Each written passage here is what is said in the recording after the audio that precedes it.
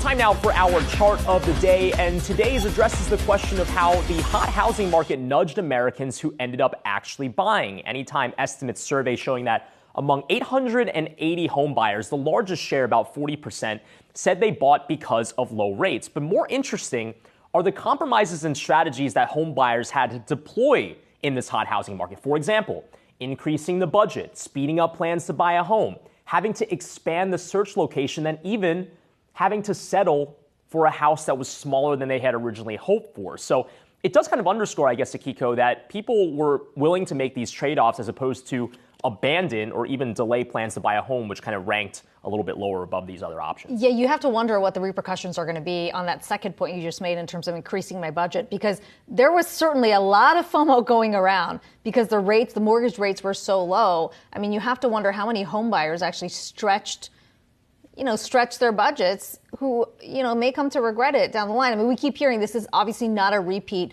of what we saw prior to the financial crisis because Americans are better positioned. Exactly. That's not what drove it. But I do wonder how many Americans are going to come to regret the purchase. And again, a lot of this is in hindsight, right? These are home buyers that maybe bought last year, for example, or earlier in the year. But, with mortgage rates much higher now, it's important to note that the budget side of things might still be a factor here, because just because mortgage rates are going up, yes, home prices might go down. But if the housing supply is low, the principal of the house is still going to be high in addition to higher interest payments. So it's not necessarily the case that it's going to be cheaper overall, something that home buyers, I'm sure, are very closely dialed into.